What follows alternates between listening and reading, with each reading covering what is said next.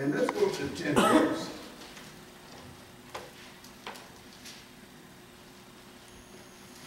He says, finally, my brethren, be strong in the Lord and in the power of his might. Put on the whole armor of God, that you may be able to stand against the wiles of the devil. For we wrestle not against flesh and blood, but against principalities, against powers, against the rulers of the darkness of this world, against spiritual wickedness in high places. Wherefore take unto you the whole armor of God, that you may be able to withstand in the evil day, and having done all to stand. Stand therefore, having your loins girded about with truth, and having on the breastplate of righteousness, and your feet shod with the preparation of the gospel of peace. Above all, taking the shield of faith, wherewith ye shall be able to quench all the fiery darts of the wicked, and take the helmet of salvation and the sword of the Spirit, which is the word of God. And let's go down one more verse. Praying always with all prayer and supplication in the Spirit, and watching thereunto with all perseverance and supplication for all saints. And may God have a blessing for the reading, the hearing, and the doing of his most holy word.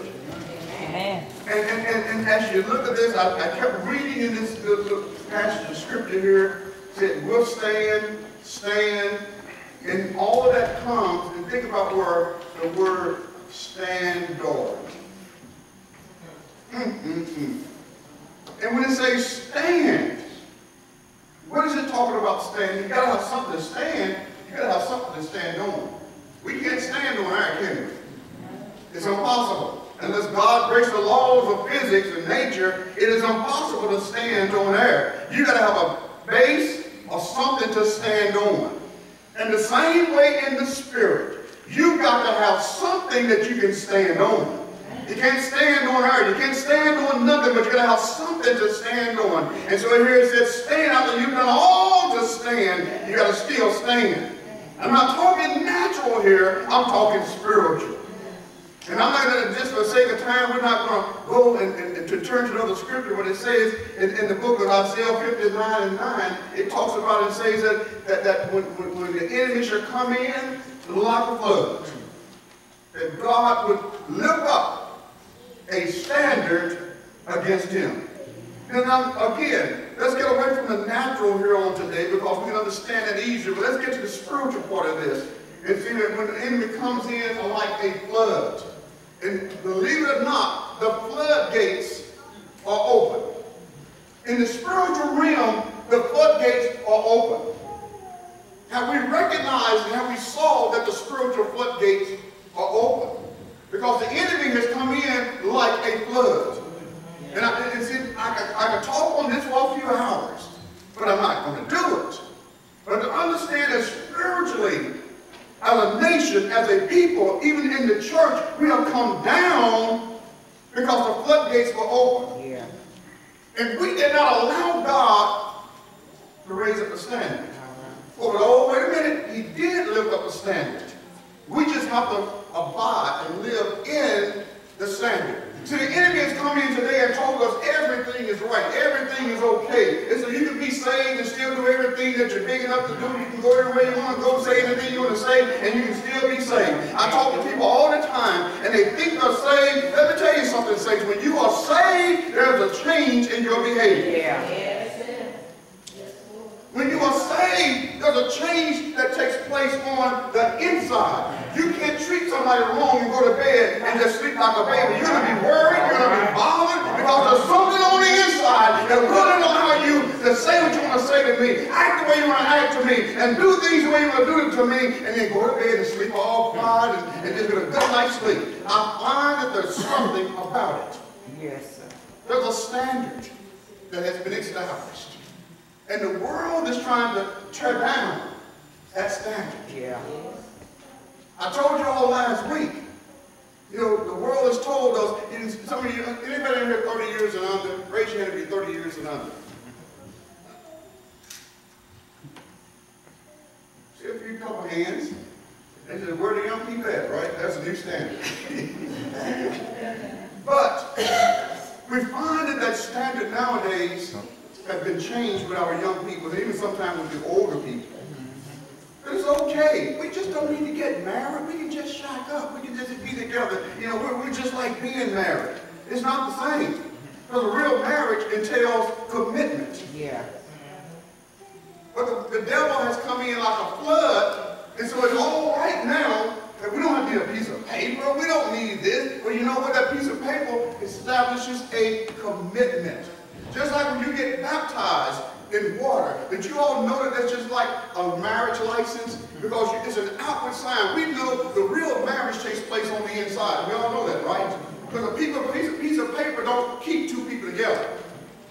Amen? Amen. It's not going to happen. It never has happened, and it never will happen. A piece of paper would never keep a man and a woman together. It takes a commitment. And the piece of paper and the ring is simply showing that I have made a commitment to this man and to this woman. Baptism, it doesn't save us. Baptism is showing that I've made an outward sign and outward to everyone else that I've made a commitment to Jesus. That's all that it does, saints. Oh, bless his name.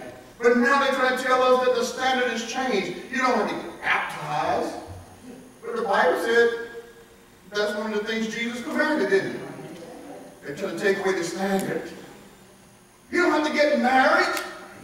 But then Jesus said that every man have his own wife, and every woman have her own husband. But we don't have to get married. They're trying to take down the standard. You all see what I mean now when I say the enemy has come in like a flood? He has changed things today. Used to be we stayed away from mind-altering drugs. You got young people today say, ain't nothing wrong with marijuana. But let me tell you something. There is something wrong with marijuana, with weed, whatever they want to call it today. It is something wrong with it because, first of all, it kills brain cells. Yes. And it also is a depressant. We know it makes you feel good initially. It gets you up there and feeling high, you're feeling all good and giddy. But you know what? But then you come down and you crash. Yeah. And you don't want to, you can't get up. You can't wake up. You can't keep a job because you can't even get up anymore. Right. Oh, saints, and then on top of that, it's a gateway because the average person that starts out with marijuana don't stay with marijuana. They go on to harder and harder and harder drugs. So all bless his name today. It doesn't matter what the devil's standard he put in place. There is a standard and there's something God has established and put in place. He said, listen, he that destroys the body, him will God also destroy. I'm not going to kill my body. Listen, it's going to happen quick enough anyway. Yeah. But I don't have to have it along the way. Right. Oh, bless his name. But God has established, and the devil has come in like a flood in these last days. He's come in. Listen, I want to talk about, we talk about individually a lot of things in our homes. And the standards have changed so much. How we raise our children. Oh my goodness, saints, my goodness, even the way we come to church, everything has changed. The way we dress, going out of your house in pajamas, I don't care if they call them, it's the style now. The saints of God, we don't get in that style. Amen. We don't wear pajamas outside the house, going to Walmart and everywhere else. The standard has changed. It has changed. It hasn't changed for the better, it has changed for the worse. And so all those things that the world is trying to tell us is okay to be this, okay to do that, and everything else is a standard. I looked at Webster's dictionary and looked up what it said for standard. Anybody else every once in a while go and do that? What does this word really mean? What do they say? I know in my mind, I know what it is, but I want to know what is the dictionary? What do people say this word means? Pretty good definition here. Look what it says here. A level of quality or attainment. In other words, a quality, a level, a grade, a degree, a worth, a caliber, a merit, all those things stands for standard. It said, an ideal or thing used as a measure, a norm, or model, in comparative evaluation. In other words, when you compare this and you compare that, this is the standard. And everything else is compared to what everybody say is perfect, perfection, They use it as the standard, the measuring stick. They use it as a standard. You would understand that.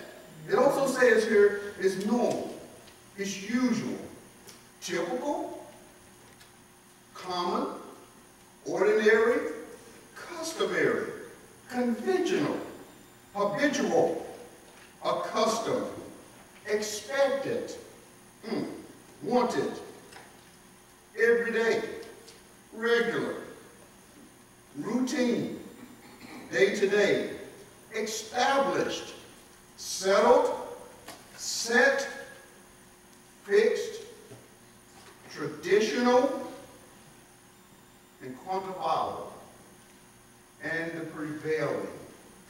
All those words are synonymous with standard. All of those things they use in today's language, in today's terms. So if we went from the world standpoint, what we do as God's people, we're non-standard. If we use the world's measuring stick, we are not non-standard. Because the world says, what? An eye for an eye. That's the world standard. You shoot my cat, I'm going to kill your dog. That's standard for the world. It's standard to go behind someone's back and try to steal their man. I don't care if you all are married. You see, that's standard. But that's non-standard for the people of God. So we have a different standard. And let me tell you, our standard is a real standard. It sits up here. It's never going to falter. It's never going to waver. It's never going to come down. We may, but the standard never changes. And so at one point, God let us know that we must stand. And that's where the word standard comes from. To stand on what? On the standard. And the law, the word of God, is our standard. People have tried to change it. They are still trying to change it. But the standard of God, the word of God, it is not going to change. I don't care how many people look at it, how many laws they pass. The standard of God will never change. Heaven and earth shall pass away. But the word of God, which is his standard, it is never going to pass away. Oh, bless his name. Every church, everything down here is going to pass away. But the word of God is still going to stand there by itself. And it said by the word of God, the worlds were even framed and founded and established. By the word of God, our salvation was established. By the word of God, God created everything that was. By the word. The word is what's going to stand, and that's where our standard comes from. But the problem is that they say many people don't know the word of God, so we don't know the standard of God. The word establishes the standard. Oh, bless his name. And so he said there in the book of Ephesians, it says that we must stand. After we have done all, let's stand. And the enemy has come in like a flood. Saints of God, and let the pastor give you a warning today. It hits every one of us. The enemy has come in like a flood. He's come in not just with trials and tribulations, not just with sickness and pain, but he's come in, and this is the thing that he's attacking right now. This is where he wants to hit us at the most. Our thinking. Are you all hot? I see people fanning. You're all hot. Just let me know if you got a beacon back there. He'll turn the air on a little bit. So I may get annoyed, but I'm not that annoyed. I don't see fans going like this. I'm okay. But he's coming in so to the point, saints, the devil is coming in and he's trying to dictate what is standard for us. He's trying to change the standard of God. In the book of Galatians, the 3rd chapter, and the 1st verse.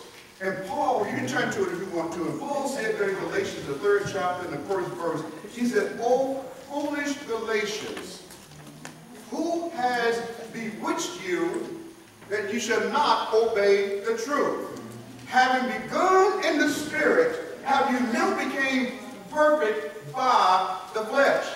And we started this thing spiritually, this walk of God spiritually. How can we become perfect by walking in the flesh? It's It's not going to happen. The standard had changed. It had fallen to the point that all saying a time, but it changed to the point where people thought the natural things is what made them perfect. And let me tell you what happened with us as a race of people, as black people, because I'm old enough now and I can look back and remember those things. When I was growing up, we didn't have a whole lot. We didn't care about some things, simply because we knew we didn't have it. And we didn't listen, and we didn't miss anything because we never had it. Well, let me tell you how, and we prayed. We went to church. Yeah. Even when we didn't want to go to church. We had to go to church. And when it came to church, people were happy not having a whole lot. They were content. They had a Sunday best, and they went home and took that Sunday best off. So they want to tear it up, get it messed up, but they had to wear it the next Sunday. And then on top of that, we had to walk to church. We didn't drive. Yeah. But we were happy. We were content. We were glad where we were. And you know what? What happened? The tendency is this here. As we begin to prosper and God began to bless us in the natural, we walked away from the standard. We walked away from God. And now all of a sudden, we never were concerned about how we were dressed so much. We had one Sunday best, one good pair of shoes, one good suit. Just one of everything because that's all we could afford. And we stayed with that. And we didn't really care how we looked. We didn't come to church looking around and see who's wearing this and that and getting ideas on what I want to get, what I want to wear, and looking at their hat and what they're wearing. We didn't want to worry about that because nobody had anything. All right. Well, let me tell you, when they came to church, they came to church with hands lifted up. Yeah. They came to church saying, hallelujah, and thank you, Jesus, and bless his name. They came to church looking for the Lord and let him have his way. But all of a sudden, things got better for us in the natural. We got cars, we got more clothes, we got more shoes, we got everything that we dreamed of, and yet the standard changed. Oh, foolish Galatians. Who has bewitched you? And you should not obey the truth, having begun in the spirit. My goodness. Now we walk out of the house, everything got to be in place. Yeah.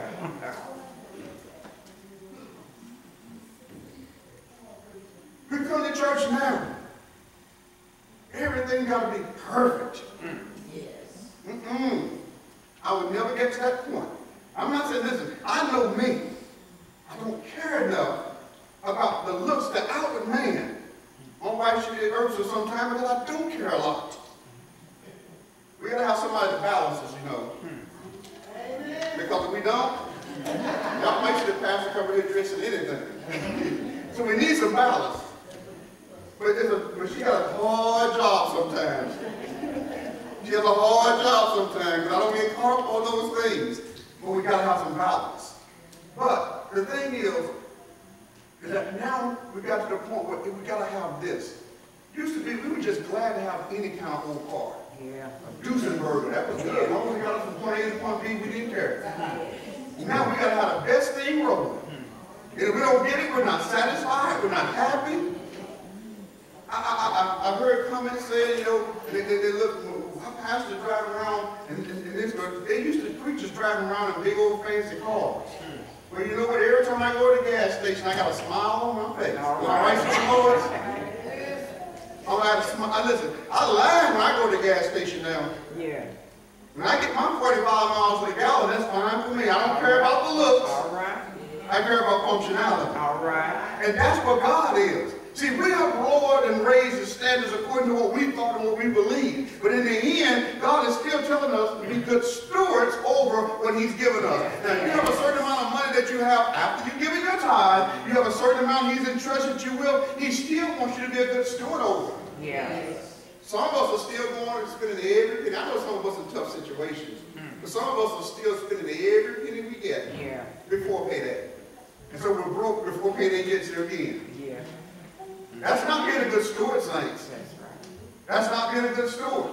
We want to be blessed. We've got to learn how to be good stewards. The standard has been set. But you know what the standard has fallen to and changed to nowadays?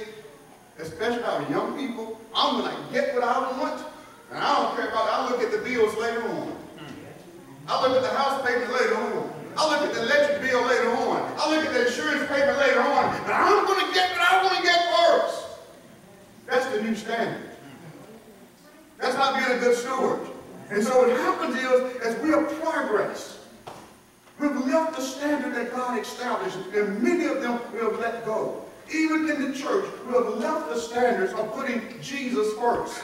Putting God first. Yeah. We used to be more, man, we didn't have the little small raggedy buildings, and we were so happy the Spirit of God moved in those places. But all of a sudden now, as God has blessed us, we get big fine houses of worship, and now we put so more into the building than we do into ourselves. Yeah. Yes, sir. We think that, oh, we've made it, and God is so happy with us because we arrived here, but you know what? God is frowning. He's not happy. He's getting sad because we'll stop seeking Him the way we used to seek Him when we had critters living in the walls. Yes, sir. When we had holes in the floor. Yeah. Oh, we didn't care about a building so much then. We just wanted to come to church and have a good time with the Lord. Yeah. Oh, what happens when we begin to progress? The standard falls. What God desires don't matter as much anymore. Same with the standard of God. The Word of God, it still stands sure. Yeah. And the Word of God stands on God Himself because He spoke it. It stands sure. And so Paul spoke kind of harshly to the Galatians because they started with God the right way. They started out seeking Him. They started out caring about those things of the Spirit. But are you now made perfect by the flesh? Saints, we try so hard. That's where the church world has fallen. We're more concerned about titles and positions, being seen. We're more concerned about those things than we are about the things of God. Listen, the church doesn't have to depend on me to prosper. All right. The church is not dependent on me to where it's going to go where God wants to go. I become irrelevant because God can replace me today. I didn't say tomorrow. He can replace me today. All right. So when I become irrelevant to the extent to where I don't have to be seen, I don't need the titles, I don't need positions. All I need to do is make sure I'm doing the things that God wants me to do. We've gotten to the point now where we compete with one another in the churches so much. And I'm saying as individuals, but even as churches. Saints, we got to get to a point when the standard of God, we got to get to a point where we just are not afraid to be different. We can't be afraid to let God set a standard and we stay on a certain standard. Because what happens when we fall from a standard, we look out and see what everybody else is doing, what everybody else has. Yeah. We fall from a standard then. Because I told you last week, everybody now, I don't care if they don't have $5 in their treasury. I don't care if they only got 2 or 3 people showing up at church. They got to have certain things in their church. Because everybody else has it. They're going down to those clear podiums. Everybody see those things? They got to have them now. Yeah. Why? Because everybody else has it. Yeah. That's not a standard that God set. All right. Now, as soon as you get in, they got to have a new van, brand new, up-to-date model van sitting on the parking lot. God never made that a standard. People at other churches, and we made that a standard because we want to compete and do what everybody else is doing. Yeah. Which says it's all right to be different. Yeah. Come on, look at somebody and say, it's all right to be different. It's all right not to have what everybody else has. It's all right not to be like everybody else. It's all right, saints. Don't get afraid. Don't get upset. Don't get nervous because you're not like everybody else. It's all right for Mercy Seat to be different than other churches. Yeah. It's all right. We're not the ones that are afraid to be different. And listen, and when we are afraid to be different, God has set a standard, and we're saying, Lord, I don't care about your standard. I just want to be like everybody else. Amen? Amen. I'm talking to somebody here today. Because it's all right for people to look at you finally because you're not doing what everybody else is doing. We are so afraid that the people are going to look at us a certain way that we change. We amend, we alter, we take down the standard so that we're not sticking out, that we're not different than everyone. But let me tell you something. If you're going to truly serve God as an individual, as a church, as a people, you are going to stand out. Because, listen, the Bible says broad is the way. Narrow is the way that does what? Leading to what? Right. To righteousness. To heaven. Narrow, but broad is the way that what? Destruction. Leading to destruction. And many there be that be on that path. Saints, we are the few. We set the standard now. Remember we prayed the prayer a few years ago? Lord, bless Mercy Seat and let Mercy Seat be the example of what you're looking for in a church in these last days. And again, I don't have the time to go into all the things that make up a church because God established that standard. But we cannot be afraid to be different from everyone else if we're going to be the one to set the standard. Remember the definition said something more about everything else is gauged or judged or measured. Let everybody else be measured to Mercy Seat, God. Let us be that close. Let us be right in that place. Let us set the standard so, God, in you to where everybody else can look at Mercy Seat and judge whether they're good or bad. And let me give you a good example of that. Everybody heard about Charleston basketball history, right? Everybody knows about Charleston's basketball history. We have a legacy here in Southeast Missouri, all over the state. Every year, you're in and you're out. Every other team in Southeast Missouri measured themselves on how good their team was based on how they played Charleston. Whether they won, whether they lost, how many they lost by, they would judge themselves based on how good they played against Charleston, because Charleston was the standard. Charleston basketball was the standard. Everybody in Southeast Missouri knew that Charleston basketball was the standard whereby everybody else measured themselves. Oh, saints of God, I want Mercy Seat to be so close to God, walk so close to Him, knowing His will, knowing His way, knowing what He wants, and that everybody else can measure themselves against Mercy Seat.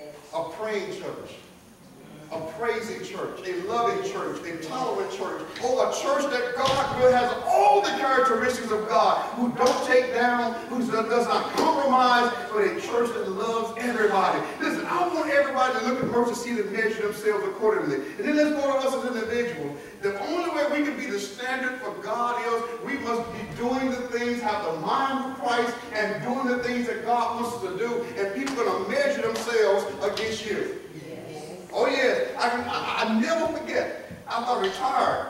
Brian Hayden told me one time, he said, if something going on at the office, and he said, one of the guys in the office said words, and man, I wish your daddy was still here, but I'd like to hear what he has to say about this situation. They judge themselves. They judge the situation based on what I thought. The way I would deal with it, the way I would handle it. You become the standard. You become the standard, saints. But if we take down, if we compromise, but we're afraid to be different, we can never be the standard setter. It's okay, saints. Come on, look at somebody and say it's okay to be different. It's okay to be different. Yes, it's okay to be different. Don't be afraid. It's okay to be different. If I don't drive the same kind of car, I don't live in a certain type of house, you know, if I don't have a certain type of job, if I don't have a certain education level, it's all right. Jesus never had all the things that we talk about today. All the things we're striving for today. He never had those. But listen to it. There's no name given unto men on earth without, on the heaven without we must be saved. And there is no greater name than what? Jesus. No greater name than what? Jesus. So let me be like Jesus. I may not be rich. I may not have a big mansion on the hill. I may not have the finest car to drive in. I may not have the best clothes. I may not be able to eat in the restaurants you eat in. But you know what's all right? As long as I am like Jesus, then I am all right. Yeah. Hallelujah. As long as I'm embodying who He is, I am all right. As long as I'm growing into the full measure and stature of Jesus, I am all right. As long as I can show forth the light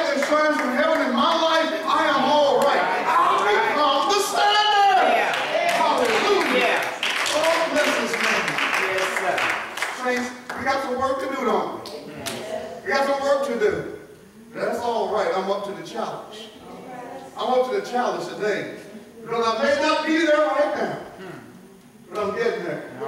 My wall that's standing, they say, that's set up against the flood. It may not be complete yet, but I'm building my wall. And when the enemy comes in the next time like a flood, I'm not going to give in. I'm not going to surrender. I'm not going to take down. But I got to stand on a wall just up between me and the enemy. We're on our way. Somebody say, I'm not there yet. I fail sometimes. I fall sometimes. I give in sometimes. And I'm good, but you know what? I'm on my way. I'm on my way. See, the devil don't want you to do this. He wants you to fall down and stay down. But when I fall, I get up. All right. You ever heard that song?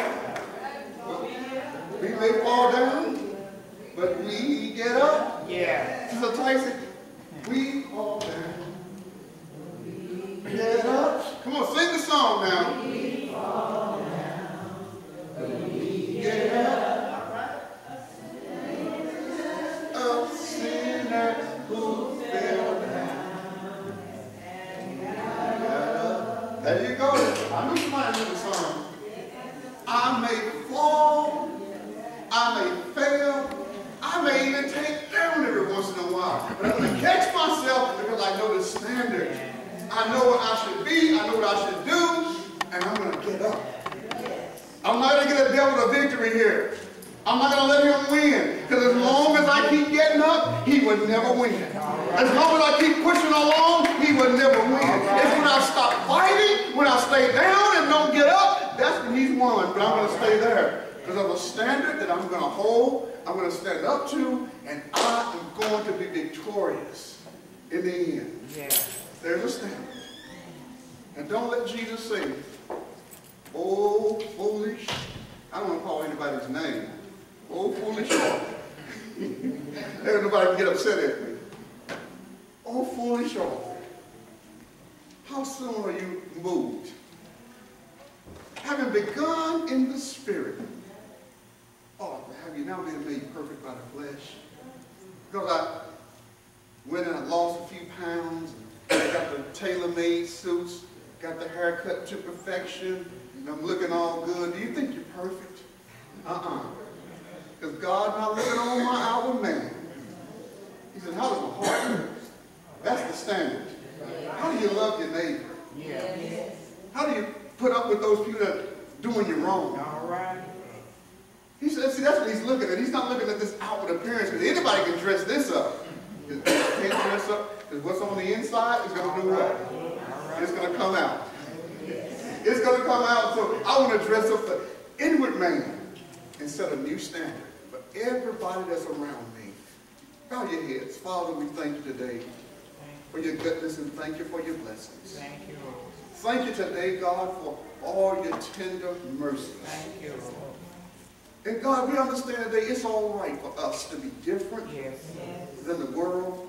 It's all right for us to be different from other churches. It's all right for me to be different than people in my family. It's all right for us to be different, God, because you serving you and doing the things that you would have me to do. Live life the way you'd have me to live it. It's going to make me different. And I'm saying today, God, I'm willing to take the dare to be different. I'm taking it, God, today because I know if I'm living for you, people are not going to look at me the same. They're going to treat me differently. They may not want to be around me. But God, I'm saying that's all right. Just I want you to be with me. I can lose all that I have, all my possessions, all my home. I can use the clothes, lose the job. But God, just don't take your spirit from us, Lord. Let your spirit abide in us and with us and upon us, God. Hallelujah. In the name of Jesus. And help us, God, to be the standard bearer. That we can set the standard in these last and evil days. We're not taking down the politicians, for we know that we're not battling and fighting flesh and blood, but against powers and principalities, rulers of darkness in high places. They're trying to get us to turn away from your righteousness, to take down on your commandments. But God, today, let us stand stand. Let us stand today, God. And when we've done all that we know to stand, God, you be right there and uphold us. In the mighty name of Jesus. And we're saying today, thank you now, God. Anyone today, you need God to strengthen you in any way. You know who you are. You don't have to look around. No one should be looking around. Just close your eyes. You can stand where you are. And I want you to stand and lift those hands and tell God. Just stand where you are and lift those hands and tell God. Hallelujah. Lord, help me to stand. Yes, Lord. Help me to hold on. Help me not to take down. Give me a Yes, clear Lord. vision on today. Yes, Give me direction in my personal life. And let me know, God, when I am taken down. Yes. When I am compromising. Yes, let me sir. know, God. Hallelujah. And even now, God is speaking. Sometime in sickness, Lord, we'll take down. In sickness, we don't trust in Him. We don't depend on Him. But saints of God, let me tell you what God is getting ready to do. God is going to show Himself again to us. To let us know that we can walk and we go on a certain plane. We can walk a certain way. God is going to perform miracles in our lives. He's going to work out miracles in our bodies. Yes, to prove to us that there is a standard. And that standard is with God. It's not with man. It's not with money. Oh, it's with God on today. God is working our bodies, God. Heal today. Heal today, God. In the mighty name of Jesus.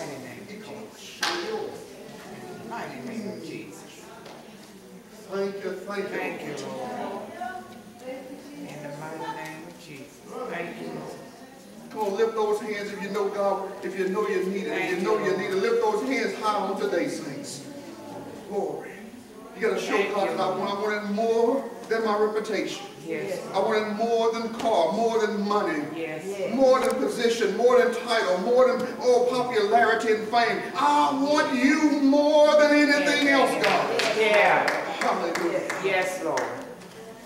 More than anything. Thank you. Thank you, thank you, Jesus. Bless His name. Bless His name. Yes.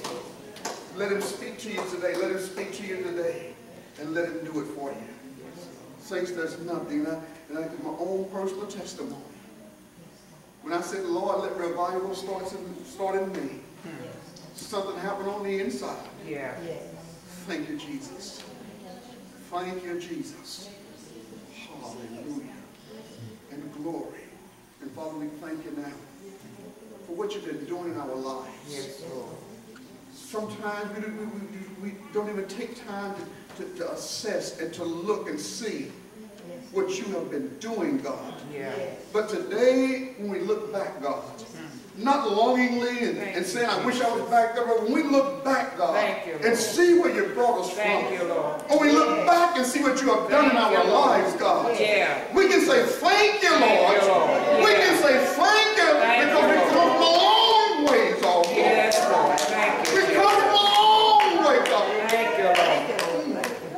Thank you, Lord. Thank you, Jesus. Thank you, Lord. Thank you, Lord. Thank you. Thank you. Thank you, Jesus. God, I thank you. Thank you, Lord. Oh, bless your name, God. Thank you, Lord. Oh, don't let go, saints. Don't let go.